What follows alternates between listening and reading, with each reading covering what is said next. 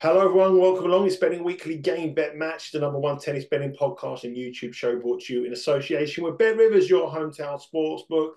It's Tuesday, which means we are looking ahead to the tournament action, which is going on across Europe at the moment this week. 3 ATP Tour tournaments. We'll come on to the matches in a minute, but I'm delighted to say joining me is our ATP Tour handicapper. It's Sean Calvert. Good morning, Sean. How you doing, mate? You all right? I don't know what it's morning. Afternoon. Yeah, you threw Afternoon. me a bit there. Wasn't sure what time of day it was, but yeah, it's afternoon. Yeah, I'm all right. Bit of a cold. Woke up today in these freezing British temperatures, and it's my delicate constitution has given up. I think there's a small cold heading my way, but I'll soldier on. It's not pleasant conditions here or in Munich. It was hailing here yesterday. Well, we had hail here this morning, and now as we're speaking, the sun is shining through this window, as you can see here, but the rain is really coming down. And in the distance, I can see lightning and a bit of thunder. So if we go offline for some reason, it's going to be the weather affected here. And the weather's been, we've had tournaments this week. You said about affected by the weather, but touch wood so far, all three tournaments going along as scheduled. No problems in Barcelona, but no problems in Romania. But Munich, it's going on as we expected. It's being played.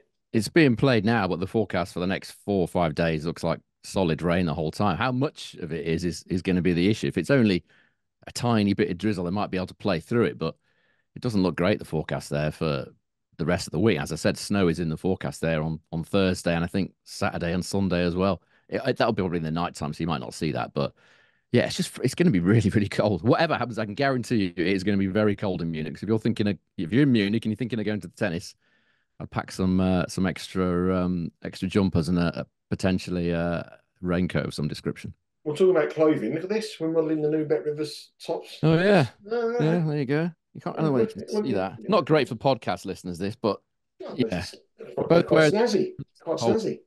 Very nice they are as well, aren't they? Yeah, very nice. Very, very, very snazzy. They're all the handicappers have been sent them now, so we'll see who actually wears them on the shows. We'll wait and see what goes on there. But rather snazzy, the new the Bet Rivers t-shirts there. Mine is the same colour, but it's the difference of the light coming in here. So the light comes from this side, and this side's a bit more shady. So where the computer's position is not really good for lighting. Anyway, enough about the fashion. We don't need any fashion tips for sure. We've had the fashion tips already all over across Europe and across the world. We wear the because we win branded clothing. But we have 4 matches tomorrow. We're going to discuss, and all of them, despite being 3 tournaments going on, all of them in Bucharest in the 250 event. It's the Tiriac Open. Before we come on to the matches, Sean, what's the takeout so far? What are the conditions? What have you seen after the first couple of days' matches? Yeah, it's difficult because the weather keeps changing on the clay. The conditions will change depending on the weather. It was pretty warm in Bucharest yesterday, but Wednesday there's quite a lot of rain due, but it might be after players finished and overnight, so it might not affect the playing conditions too much tomorrow. But it is going to get a lot cooler, 21 degrees, not a lot of wind around. So if the rain does miss the area or miss the time slot of the matches, then it should be, the playing conditions should be reasonably all right in Bucharest. I was just watching the Wawrinka match. We had him, didn't we, to win the first set? Yeah, he did. Against Bucharest, which he did happily. No, he made it look quite quick, but there again, he's a very, very powerful player. Other players have made it look not so quick, but it looks a little bit lively for a clay court, I would say. Certainly wouldn't call it slow conditions, although it may get slower in the coming day, depending on whether this rain hits or not. Yeah, we've got 4 matches in Bucharest we're going to speak about. Some decent prices available. Not so many markets available just yet with Bet Rivers, but as the day progresses, there will be more added. I reckon by the time these players take to the court, you'll be looking at about 31 different markets available. But money lines, total games, and the handicap of the spread is what we are concentrating on today. Let's look at the first match we're going to speak about. It's Tabilo up against Rinderknech. Tabilo, number 4 seed, hasn't played yet in the tournament. The last match he played was in Monte Carlo. He got beat by Casper Ruud in straight sets. Rinderknech come through a marathon match yesterday against Gaston. We touched on the match. Why Bet Rivers were 24.5 on the total, so they knew something that we didn't know because it cashed very easily for over bettors there. The prices here, Tabilo is minus 182. He's the number 4 seed here. Rinderknech is plus 140. The spread is 2.5, minus 125 for Tabilo, minus 110 for Rinderknech, receiving 2.5. And the total here, lower, 3 games lower than the first match for Rinderknech. It's 21.5. Over is minus 150. Under is plus 110. These two players have never met each other before. Tabilo's got a slightly better clay court record, 5-4 in 2024, and Rinderknech is 2-2. But he has come in with a win here under his belt against Gaston. The positive side of it is he's got a win under his belt and knows the conditions in Bucharest. The downside is that it was a long, very long match. Yeah, I mean, for me, this is about Rinderknech, his weakness against lefties. You know, he just about scraped it past Gaston. I think it was 7-5 in the third, wasn't it? But he only won 30% of return points that day, Rinderknech, against what is a very weak server in Gaston. That's what I highlighted the other day. He doesn't break serve often enough against lefties. Gaston won 81% of his first serve points against Rinderknech. Gaston shouldn't be winning 81% of points on clay against anybody, really. Tabilo's a much stronger server, also left-hander, obviously. Rinderknech against left-handers in his last 10 matches at main level has only won 32% of return points. Break serve only 11.9% of the time.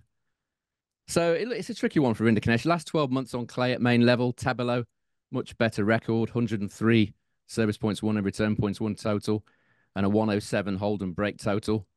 Rinderknech, 101 and 103. It's just Rinderknech doesn't win enough return points against lefties, only breaks. Doesn't break serve often enough. Tabilo's been serving really well this year.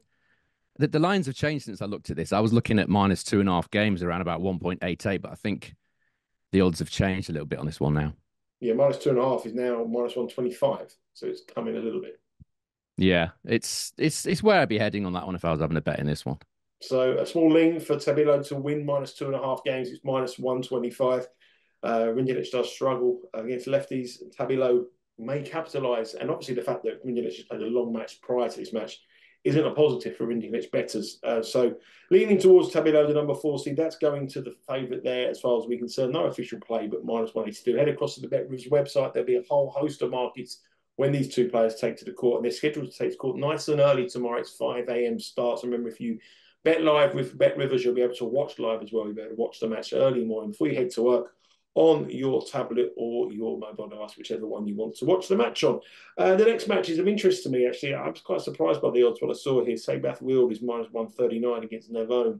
Navone is plus 110. The spread here is 1.5, minus 120 for Seyboth Wield, giving up 1.5. Navone plus 1.5 is plus 120. The total again is 21.5 with over minus 150 and under minus 110. They've met 3 times previously, all at the same event, the Buenos Aires Challenger. 2 wins to Navone in 2021 and 2022. And the Seyboth Wield won their last match in 2023 very easily, 6-2, 6-3. And for that match, he started a minus $3 favourite. Not quite sure why, but we'll come on to that in a second. Seyboth Wield, I actually bet against Seyboth Wield in the last round, and I was talking to you about how unlucky I was yesterday. I bet Nardi yesterday. How unlucky is that? Yeah, 5 match points, and then he gets injured, and then Seyboth Wield gets over the line. That was my first bet of the day yesterday, and my day didn't get any better as the day went on, and I had about 3 or 4 similar, not so bad as that, but I bet Fujikova in the women's tennis, she had match points. She should have won it easy, and she lost in a final set tiebreak as well. It was just a nightmare day yesterday. But he come through against Nardi, very luckily, but Navone was very impressive against Calderi. I was quite surprised that Navone was plus 110 here, considering he's 15 places higher in the world rankings than his opponent, and he's got a really good record on clay, 16-6 this year. I know it's probably at a lower level, but it is at a lower level. But semi-finalist in Marrakesh, beaten by Berrettini in a tight match, in form. I thought plus 110 looked a little bit wrong to me. I think it looks very wrong. I mean, you've just said about Seyboth, lucky to win against Nardi. As you said, 5 match points, then rolled his ankle. I mean, how's your luck, you know? Navone's result was perhaps a little bit flattering as well, because Barrere, who he played, had a wrist injury and later on pulled out the doubles because of that reason. So a little bit flattering perhaps for Navone, but he did play well. So you can only beat what's in front of him, and he did it very well.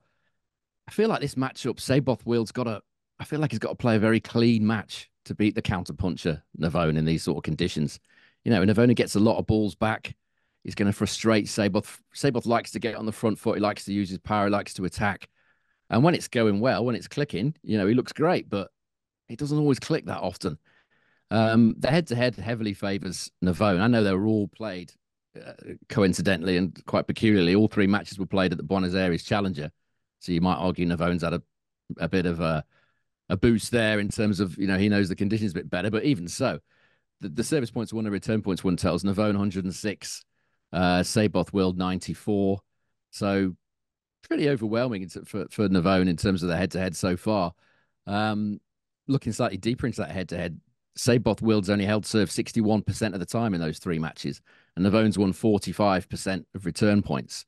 So he's really got a read on the Seyboth Wild serve, and he's breaking a lot of the time, as he does generally on clay at main level these days. Look at the last 12 months on clay at main level. Seyboth Wild, 50% win rate. Navone, 67% win rate. This is all main level stuff. Service points won and return points won totals. Seyboth Wild, 99. Navone, 103. If you want to look at the service hold and break totals, also heavily favours Navone, even more so, in fact. Seyboth on 98, Navone on 106. So, and as I just touched on there, the return points. Navone's won 44% of return points in the 12 main level matches he's played on clay in the last 12 months. Most of those were this year, very, very recently, in fact. So the head-to-head favours Navone. The recent clay stats favour Navone. So Navone, for me, I mean, looks like the wrong favourite to me on these stats. And on the matchup, as I said, if Seyboth is going to win this match, he's going to have to play a clean one. And I don't like the odds on him doing that. Odds on him playing a clean match and wiping Navone out. That's not for me. So plus money, plus 110 with Bet Rivers. Navone, yeah. Official play for me. I like that. The only reason I was slightly put off with it was because that Seyboth Wild started minus 300 in their last match. And I thought, why was he minus 300 in their last match? I thought, Well, it was a while ago. Navone's broken through now at this level, whereas he hadn't then. And he's got the statistics to show that he's a more than capable performer, impressive performer at this level. I know most of those matches were played in South America, but even so, I still feel like it's a value price. Yeah, I was so lucky yesterday. I couldn't believe it when I was watching that match. Yeah, 5 match points. 5 match points. You don't often get a 5 match point. I've had a couple of 5 match point losers before, but they're few and far between. I think Kokkinakis ran about 3 match points as well last night as well. It was just one of them days. I had a good obviously Sunday. I bet Aston Villa to beat Arsenal, and I did all right. And I give half of it back. And I bet Tsitsipas to win the tournament as well. We got a bit told off by. I don't know if you saw the comment. Someone actually said on Twitter, "Oh, you didn't tip Tsitsipas up." Now listen, I'm going to sort of address that for you now. We are a show sponsored by Bet Rivers Sportsbook, and we give bets on the advice of Bet Rivers Sportsbook on here. Bet Rivers for that Tsitsipas match, so that all tournament match were half the odds that was available elsewhere. So we can't pick them with Bet Rivers because we think the 16-1, they're very shrewd to be the best price. But sometimes we think there's value in their prices and we have a bet. Sometimes we don't. But it doesn't stop myself for sure betting with other sports books, and that's exactly what we did. So if you followed the Instagram account, you would have seen that we were very keen on Tsitsipas on every single one of his matches, and I stated on it that he was the takeout and he was probably the bet to win the tournament. And if you look around, we're not going to put Tsitsipas in our figures here. Our figures still show minus 650. Yeah. So yeah, we do have bets other than what we suggest here because prices come out, and we do talk about our betting strategy. But every bet that we mention on this show will be on the figures, and we're not trying to hide figures, and we're not trying to discourage anyone. If you think the one thing we pride ourselves is in our honesty on our figures at the bottom, whether we win or whether we lose, whatever sport we do here on Because We Win. And of course, the Bet Team Weekly Studios, we keep our records real. So we did both have a small bet on Tsitsipas to win the tournament. You would have followed it if you followed the Instagram account, but unfortunately, on that Sunday when we gave the picks, we couldn't bet him at the price that Bet Rivers very shrewdly had. So that's nothing about it, isn't it? It's pretty true, though, isn't it? Sure, it's exactly true. Exactly, yeah. If I'd have put him up at 16-1, which was the price that Bet Rivers offered, then that wouldn't have been value. So I'd have been disingenuous, wouldn't I, by putting that up at 16-1, having backed it at 33-1 elsewhere. I can't say, to myself, I'll have that at 33-1 and then say, I'll have it at 16-1 as well. It doesn't make any sense, does it? But it works. We did talk about him in that preview. I did say, didn't I? I said Tsitsipas. Sorry, mate. I said Tsitsipas has got a very good chance at the bottom half of the draw. But the reason I couldn't put him up was because the price was not value. And over a season, Bet Rivers will be the best prices on some things, and we'll bet them. At other times, we might have decide to have a bet, but might not have a pick it on this show because they're right in their assumption of making that person a better better price or a worse price than the market price. So, the one thing I will say, and I've just this will draw a line on it. Whatever we said on this show, or if we're saying we bet them, they will not be on the figures. The figures of the official bets that were mentioned on this show. And last week, Tsitsipas was a bet that myself and Sean had, but it was an official bet on this show because Bet Rivers very cleverly and very shrewdly had him half the price from the rest of the market industry. Okay, let's move on to the next one's Barrere against Kokkinakis. This interests me actually, it's because there's been some money for Barrere in the last couple of hours or so. There's only been one meeting before, which was completed, and Kokkinakis won it in Saint-Tropez on a challenger event back in 2021. But Kokkinakis comes in here in some really good form, actually. He won the Sarasota Challenger on clay. Barrere is now minus 114. Kokkinakis is still holding on to favouritism just with Bet Rivers at minus 109. But I expect that to flip in the next few hours or so. The handicap is 1.5, but it's pretty much irrelevant because the money line is so solid. And the total games, the total is 22.5 with over minus 127, under plus 100. Barrere has come through qualifying here, played 2 matches in qualification, looked quite impressive, hasn't dropped a set. And Kokkinakis is obviously flying across from Sarasota to be here in Bucharest, and this will be his first match. But he is coming fresh after a decent win on the clay. Yeah, I mean, I've got a theory here, and it's one that I think a lot of people are going to pick up on, and that's why the money line is moving. And the theory is that we might see a less than committed effort from Kokkinakis in this match. The reason being is that he secured his main draw spot at the French Open by winning that Sarasota Challenger on Sunday, and that was his aim. Now you might see him relax a little bit. He said, and I'm going to quote him here after that Sarasota Challenger win. He said, "This is my springboard to the French Open.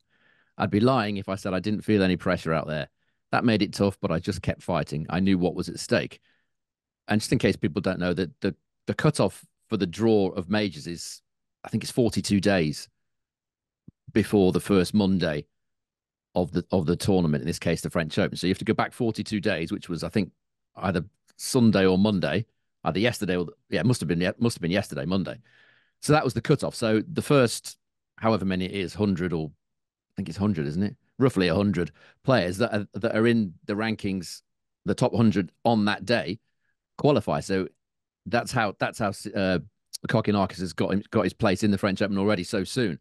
I know there's several weeks of matches still to go, but the cutoff has been done, so he's now qualified. He's also travelled, is about to travel, or has travelled 12 hours at least. It's a 12.5-hour flight from Miami, presumably flew from Miami to Bucharest. That's not an insignificant distance.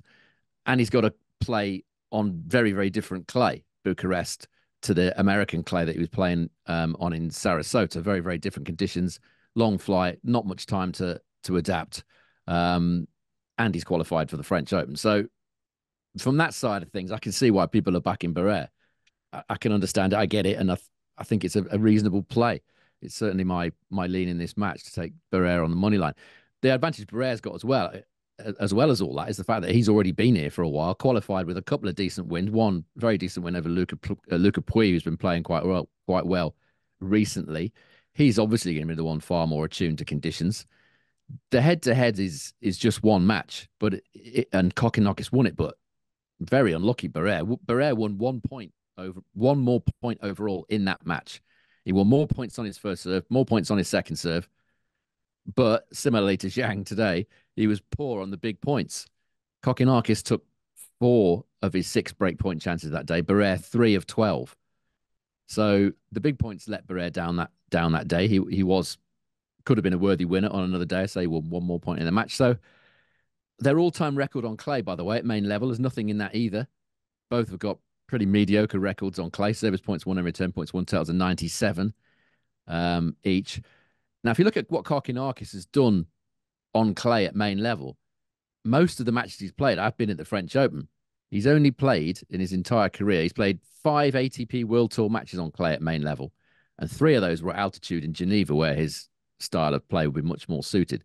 The other 2 matches at sea level, he lost. So there's a lot of, I can see why the money's coming for Barrere. I understand it, and that would be my lean here. It's quite likely we'll see a bit of a letdown from Kokkinakis. You've talked me into a bet there. Surely, on what you just said there. It's a theory. Only a lean? It's a I theory. like the theory.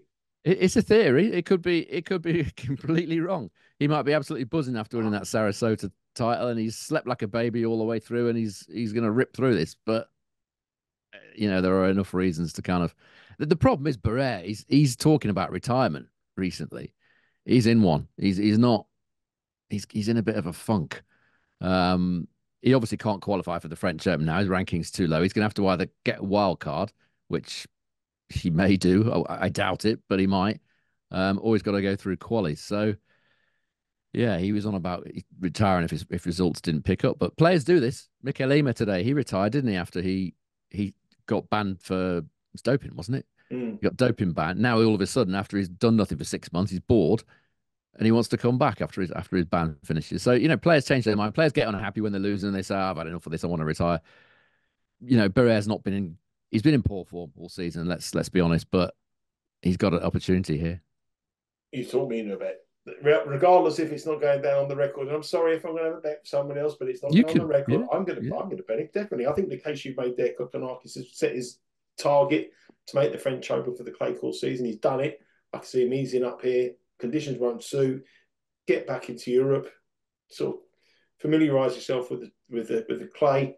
And this tour, just get out there, have a bit of practice, and see how you go. But I think especially if Barrere goes to break up, I can't see Kokkinakis trying at all for this match. So I really like that, and I think that the market move here is significant as well. And also, I believe that he will probably start a heavier favourite than what he is at the moment. Barrere is minus 114, so I think that move will be considerable over the next sort of few hours or so. Remember that match there is also 5 a.m. start tomorrow. I didn't say Seyboth Wild against Navone.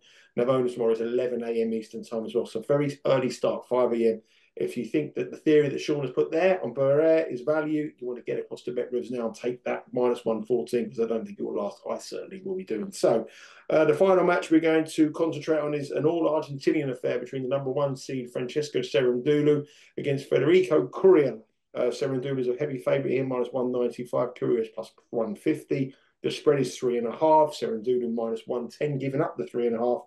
Coria minus 125, receiving the 3.5. The total looks a little bit low for me, 20.5, minus 162 for over, plus 120 for overs. Overs minus 160, under is plus 120. These two have met many, many times, 9 times in fact, and every single one of them is in play, and it's 6-3 to Coria.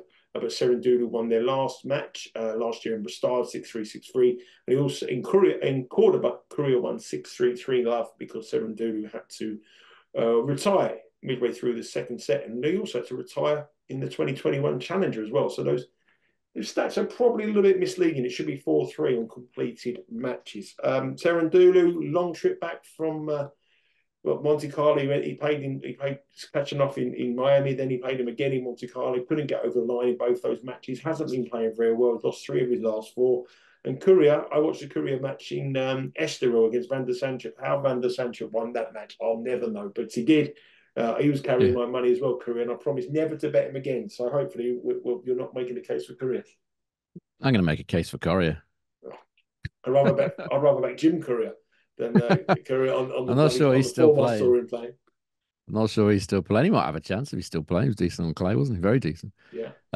Classic matchup. This obviously of the powerful shot maker Cerundolo against the gritty counterpuncher in Coria, similar to the Navone and Seyboth Wild kind of matchup, really. But the big hit has got to play a clean match to win.